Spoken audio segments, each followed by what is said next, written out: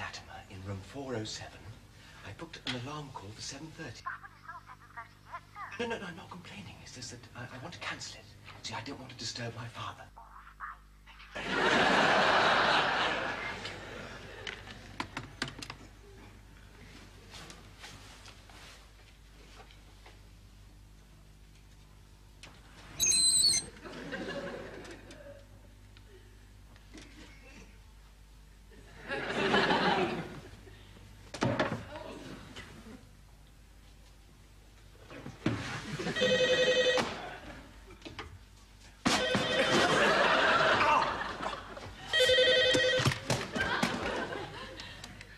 Yes?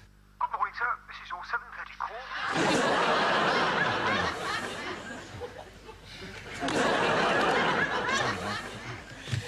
You're up early, aren't you? Yes, but I want to go round to the flat and check if there's any mail. I thought your friend Richard Hartley Bennett was going to send it round. He is not my friend. He's an unreliable, drunken slob. God, I can't wait till he goes back to Australia. Well, it is his flat. You're only the tenant. He can stay there as long as he likes. Anyway, why are you so agitated? It's really very pleasant here. Dad, I do not want to sponge off you until Richard Hartley Flaming Bennett decides to vacate the place. Tom, don't worry about the cost. It's all taken care of. Just treat it as a bit of a holiday. Before we go back to the flat. Yeah. What you doing? Well, I thought I'd ask Mum if she'd mind doing my washing. Well, there is a laundry service here, you know. Yeah, Dad, I don't want to lumber you with a huge bill. Tom, can I tell you something? It's all right, I'll get it. It's your breakfast, Dad. Oh, Good morning, sir. good morning. There we are. Thank you. Your paper, sir. Thank you very much. Tom, aren't you having any breakfast? No, I'll probably have something with Mum. Thank you. Thank you, sir. Oh, Tom. Oh, yeah. Excuse me. Thank you very much. Thank you, sir.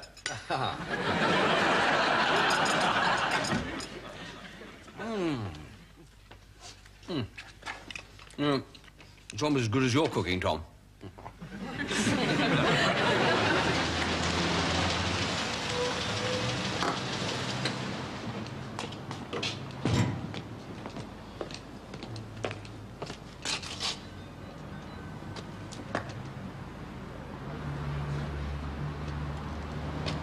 Hello?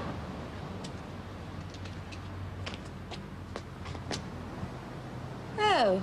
Hello, Helen. Hello, Tom. I hope I haven't woken you up. Doesn't matter.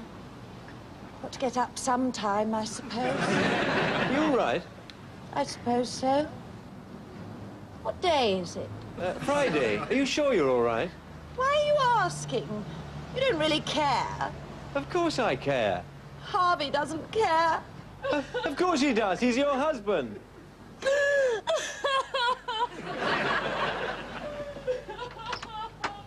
Tom, what a lovely surprise. I thought I heard the front door bell. I was in the garden. I thought I'd pop in before I go off on my runs. Lovely. What on earth's that? Oh, it's Helen. I think she's a bit upset. Oh, Lord, what have you been saying to her? Nothing. No, I've just been, talking. Helen, darling, don't worry. I'm just coming up. I'll bring you a nice cup of tea. You get back into bed. You didn't mention Harvey, did you? Well, we, just briefly, en passant. Lord. Helen, darling, don't do anything silly, will you? I'm coming right up. Honestly, Tom, you probably set her back a week. You should know better, being a doctor. I didn't say anything. There are times your bedside manner leaves something to be desired. I...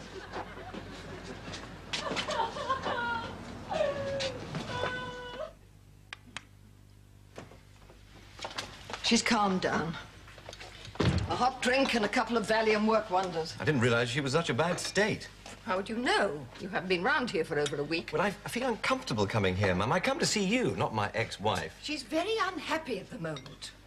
She needs family around her. But you are ex-family. She's got her own family. You know she doesn't get on with them. She doesn't get on with anybody. She gets on with me. Well, that's because you're a very kind person. But she'll use you and then toss you aside like an old sock.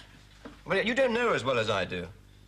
Tom, this cynical, chippy side of your nature is something I haven't ever seen before. And I don't like it. I still regard Helen as family. And when one of my family come to me in time of need, I don't turn them away. Well, actually, Mum, that's why I'm here. I was wondering if you'd do my dirty washing for me. It's just so expensive at the hotel. And...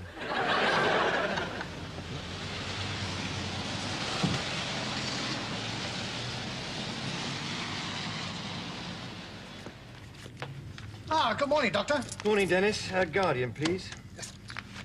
There you go. Thanks a lot. Oh, I'm glad you popped in, sir. I wanted to have a word about your mate, My who? Dr. Hartley Bennett. Nice chap. The thing is, I cashed him a cheque for 25 quid. Oh, yes. It bounced. Well, I didn't like to say anything. I mean, him being such a good friend of yours, so I thought the best thing is to ask you for the money, and then you can sort it out with him. Save embarrassment all round. Yeah, absolutely. Yeah, what's that? Thanks a lot. Perhaps you'd like to settle your bill while you're here? I cancelled my order, don't you remember? Ah, yes, but Dr. Hartley Bennett put quite a few things down on your account. He said you knew all about it. Oh, yes, of course, I forgot. Yes. So that's another £27.33. What? Cigars, mainly. He does like a good cigar, does Dr. Hartley Bennett. So that's a total of £52.33, if you would be so kind, sir. Right. All right.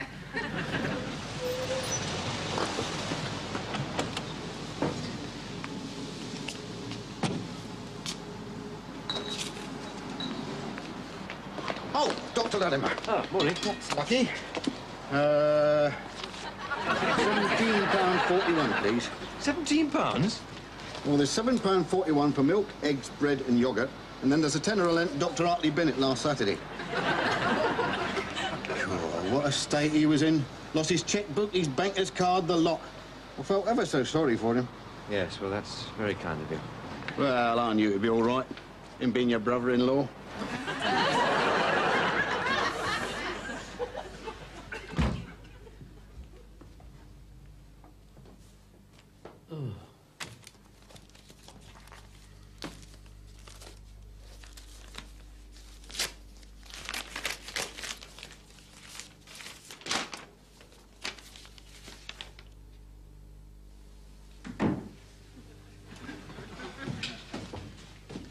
Oh, Tom! Thank goodness. Can we have a word with you about your friend? How much has he borrowed from you? What? No, he hasn't borrowed any money. It's the noise he makes. Actually, since you mention it, I did lend him £15. When was this? It was ages ago, the first day he was here. He told me some awful story about having one of his bags stolen at Gatwick. It contained his passport, his checkbook, everything. And you believed him, I suppose? I'm sure he was telling the truth. Well, there's no shortage of money as far as I can see. Crates of lager, coming and going like there's no tomorrow. He wouldn't lie, he's a friend of Tom's. I hardly know him. I mean, I just rent the flat from him. You're too trusting, that's your trouble. You're a fool to yourself. He's a fool to himself. Always has been. Look, I'll sort it out and make sure you get your money back. Don't worry. And could you talk to him about the noise? It's horrendous. He has parties every night. Every night. I mean, you know us, Tom. We're not party poopers. We like a good time as much as the next man. But he really is going too far. Well, the thing is, he is the owner of the flat. But I'll try... Ah, is that Dr. Latimer? Yes. I'm surprised you dare show your face. You tell him about my migraine, dear. The doctor says that I should have peace and quiet. My sister suffers from migraine. The doctor says it's imperative she has peace and quiet. Did you hear it, Mr. Cawthorne? Terrible it was. My sister has migraine. The doctor says she must have peace and quiet. You couldn't fail to hear it, Miss Elliot. He's just below us. Dr. Latimer's going to have a word with his friend. Don't worry. Well, I haven't actually been here, but I'll try to. Dr. Latimer, the noise coming from your flat these last few nights is unbelievable. What are you thinking of, Doctor? Ah, il dottore. I must protest at your noise in the flat. Giuseppe, tell him you woke the bambina. Tell him. Oh, no, ma... Non ci capisco per niente. Ma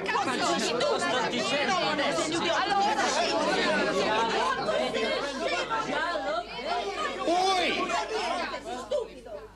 Keep the noise down, ladies and gents. There's people trying to sleep up here. Oh, hi, Tom. How you doing, mate? You missed a great party last night.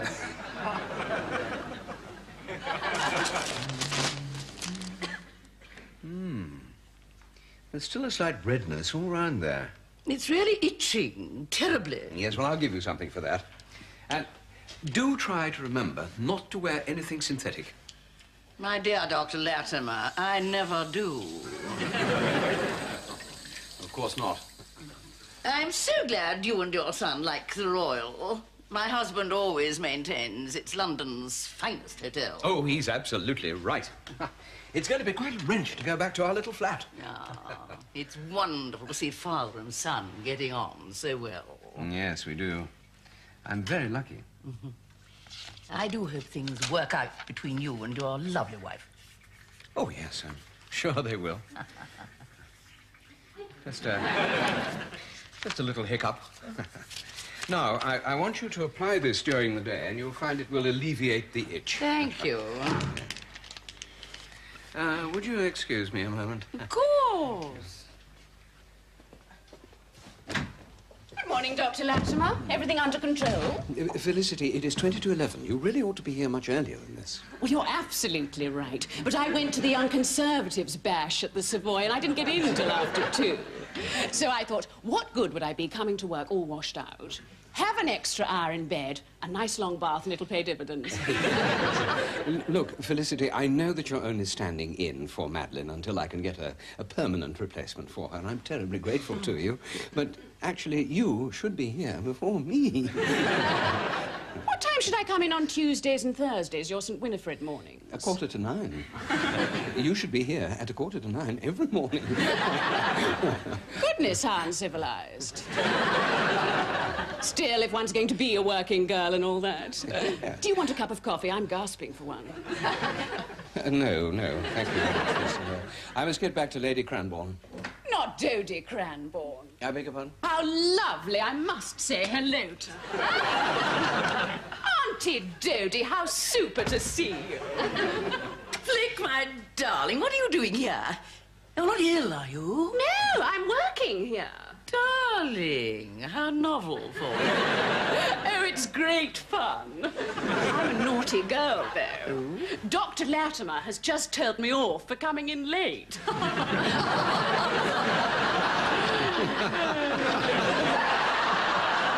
Punctuality never was your strong point, but she's a lovely girl. Oh. She's my favourite goddaughter. Now, mother and father, now how are they? Oh, fine. Mummy's in on tea, but the villa. And Pa's going out next week. How's Uncle Oliver? Oh, you know Oliver. He just goes from one board meeting to another. Now, would you like to come to dinner? Oh, Auntie Dodie, I'd love to. Felicity, would you mind... What about Wednesday? Wednesday? Felicity, I think my next patient... Oh, do give Uncle Oliver lots of hugs and kisses when you see him. What about Wednesday the 23rd? Excuse me a moment, would you... Yes, Wednesday seems to be fine. Oh, good. Ah, Major de Winter, do come in. Would you care to make yourself comfortable in the waiting room, and I'll be with you in a moment. So I didn't get to bed till well after 2. Oh, you poor thing. You must be exhausted. Let me take you for a coffee. You don't mind, do you, Dr. Latimer?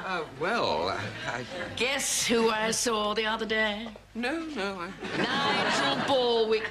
Nigel? I thought he was in South Africa. Well, so did I. He got involved in some terrible scandal.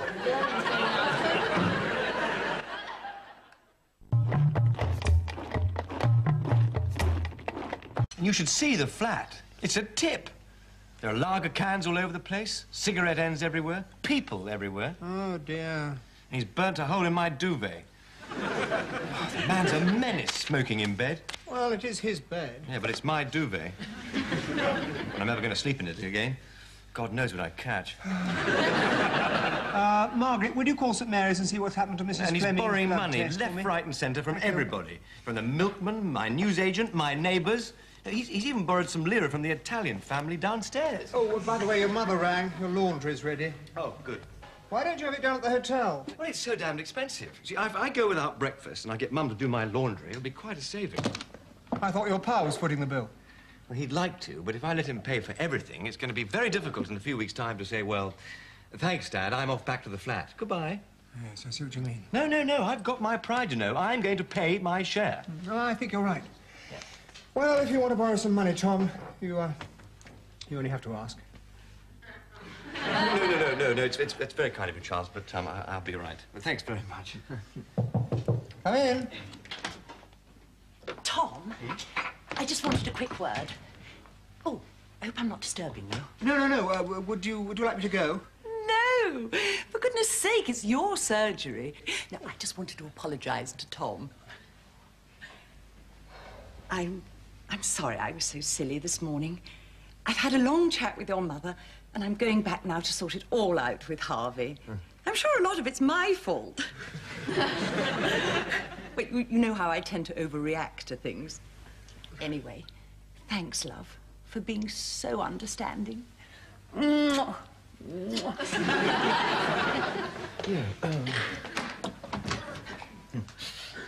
Oh, Tom, your laundry's all ready for you at your mother's.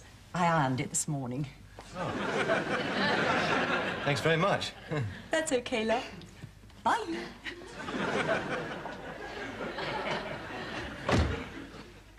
Love! It's unnerving, isn't it? Oh, I've never heard her be so pleasant. Must be the Valium. Oh, now, Tom, don't be so cynical. Look, I don't know what happened this morning, but at least she had the grace to come here and say sorry. But she's even done your ironing.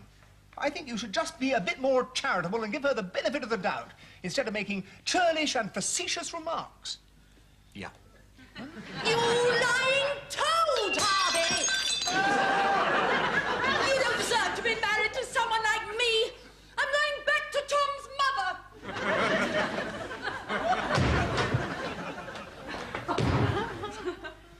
I think the Valium's worn off.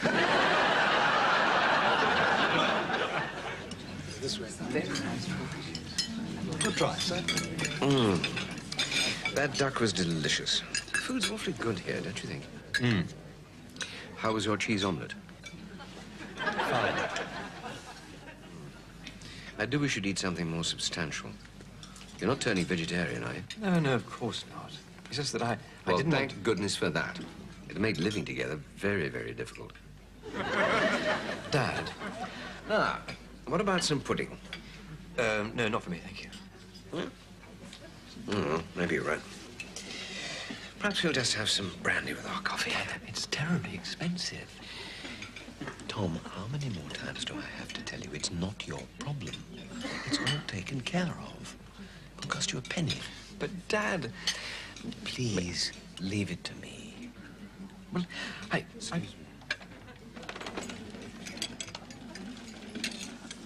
Now, gentlemen, can I tempt you to anything from the trolley? No, I don't think so, thank you. My son is being enormously restrained. And I'm getting an enormous tum. However, I think we'll probably have some brandy with our coffee. Unless you'd rather have port. No, nothing for me, honestly, Dad. Well, we'll have something. Certainly, sir. I'll sell the wine later over. Thank you. Perhaps I could trouble you to sign the bill, sir. Oh, of course.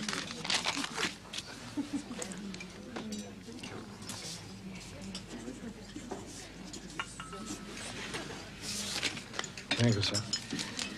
Dr. Latimer, Yes? There's a call for you. Dr. Hartley Bennett. He says it's urgent. Oh, Lord. What's he done now? Excuse me, you've got a call for me. Number 1 booth, house phone. Thank you.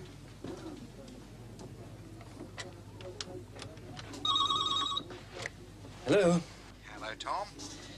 Richard, what can I do for you? Oh, I'm glad I managed to reach you, Tommy. I just wanted to let you know I'm rattling my dags tomorrow morning. I'm sorry? I'm on my way. Me and a few mates have bought a camper and we're driving to Morocco. The flat's all yours. Well, that's fantastic. For you. Have a good time. Thanks, mate.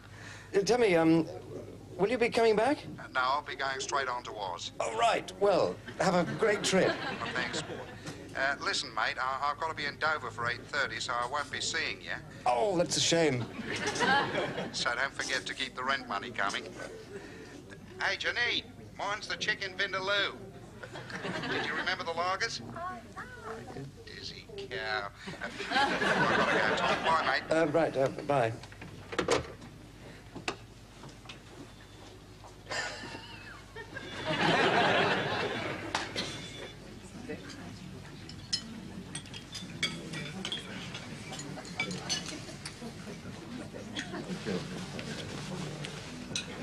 Well, Richard Hartley Bennett is leaving.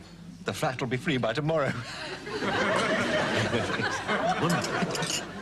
Well, why don't we enjoy the rest of the weekend here and then go back on Monday?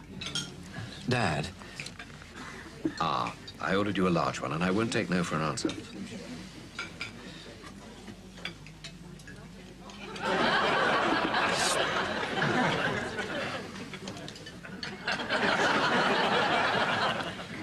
Dad, I'm going back to the flat, not you. It's time you found your own place.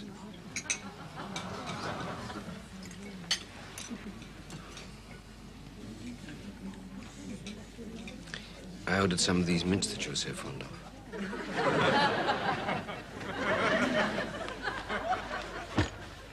It's for the best, Dad. It's time to go our separate ways. It could be the making of you. I mean, it could be just the thing to motivate you into getting it together with Mum. Now, be honest, Dad. You've never yet known what it's like to be on your own. Your separation has been cushioned by living with me. Now, for God's sake, say something, Dad. It's just that I'm very hurt, that's all. Yes, I know you are. I noticed you left it until your friend Richard decided to go before saying all this. Well, I would have told you anyway. It's just a matter of choosing the right moment. Oh, I can see that. In the meantime, you were perfectly happy for us to stay together here in this magnificent hotel. Now, don't worry, Dad. I wasn't expecting you to pay. Oh, come on, Dad. Look, I really wasn't expecting you to pay for me here, however long I stayed. I appreciate your offering, but I would never have let you. Dad, come open up. Oh, if you want to behave like a child, that's up to you.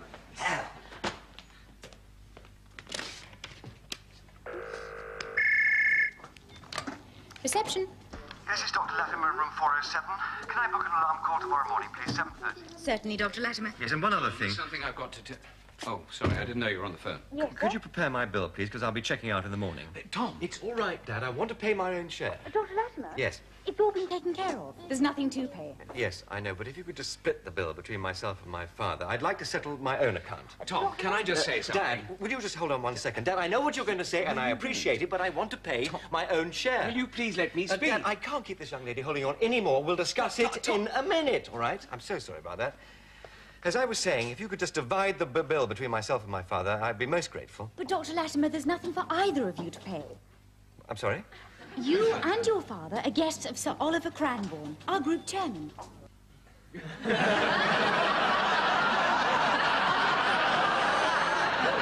Oh, yes, of course. Thank you so much.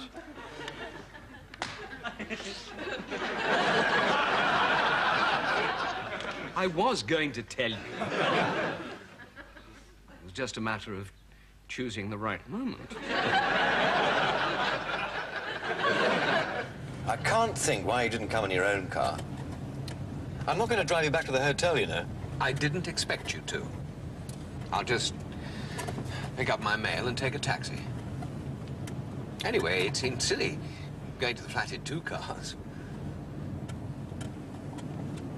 Besides, I thought I might give you a hand in cleaning up the place. Tom, I didn't mean to deceive you. But the more you kept on about my paying the bill, the more difficult it became for me to find the right moment to tell you that I wasn't. Do you understand what I mean? Yes. I can see you got yourself into a situation that you found hard to get out of. Thank you. But I also think he rather liked having me beholden to you, so that it would be harder for me not to let you come back. I'm right, aren't I? I don't want to live on my own, Tom.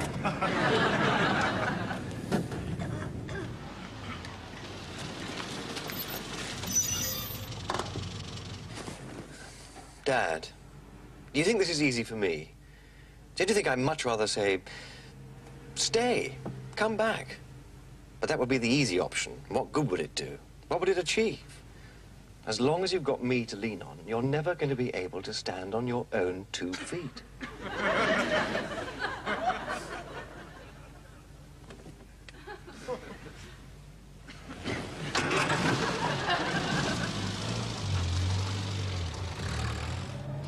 I'd still like to help you clean up. Fine. It'll be much appreciated. Then perhaps we can go and have some lunch together somewhere. All right. It's no good trying to use your charm on me. I'm not going to weaken. You're not coming back to the flat. Good Lord, what's going on?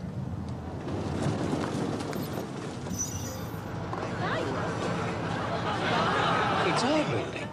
I mean, it's your building.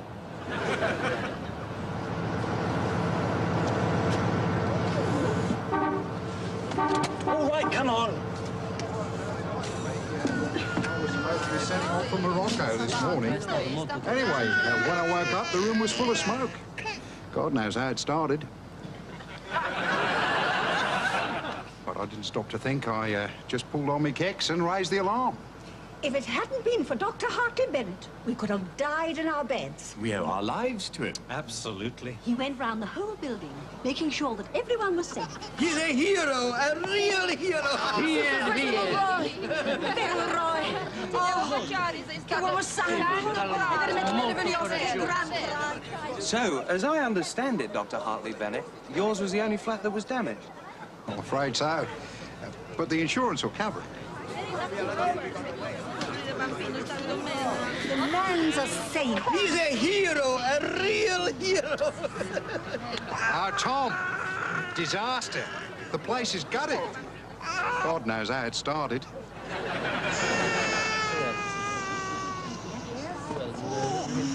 Hope you haven't checked out of your hotel, mate.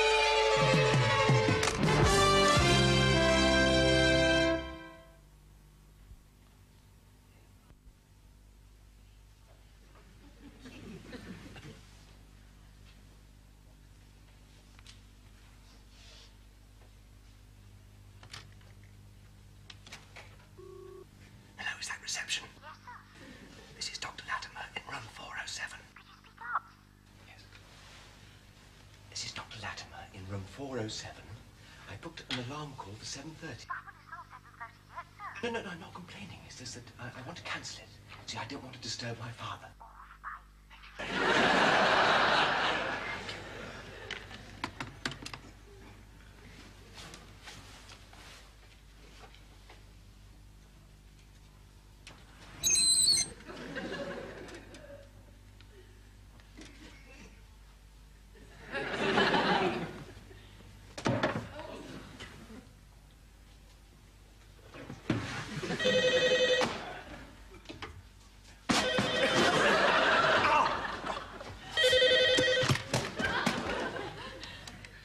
Yes?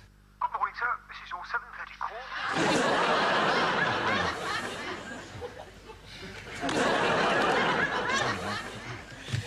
You're up early, aren't you? Yes, but I want to go round to the flat and check if there's any mail. I thought your friend Richard Hartley Bennett was going to send it round. He is not my friend. He's an unreliable, drunken slob. God, I can't wait till he goes back to Australia. Well, it is his flat. You're only the tenant. He can stay there as long as he likes. Anyway, why are you so agitated? It's really very pleasant here. Dad, I do not want a sponge off you until Richard Hartley Flaming Bennett decides to vacate the place. Tom, don't worry about the cost. It's all taken care of. Just treat it as a bit of a holiday. Before we go back to the flat. Yeah. What you doing? Well, I thought I'd ask Mum if she'd mind doing my washing. Well, there is a laundry service here, you know. Yeah, Dad, I don't want to lumber you with a huge bill. Tom, can I tell you something? It's all right, I'll get it. It's your breakfast, Dad. Oh, Good morning, sir. good morning.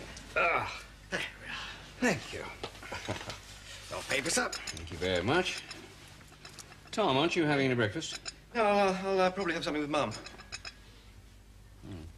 Thank you. Thank you, sir.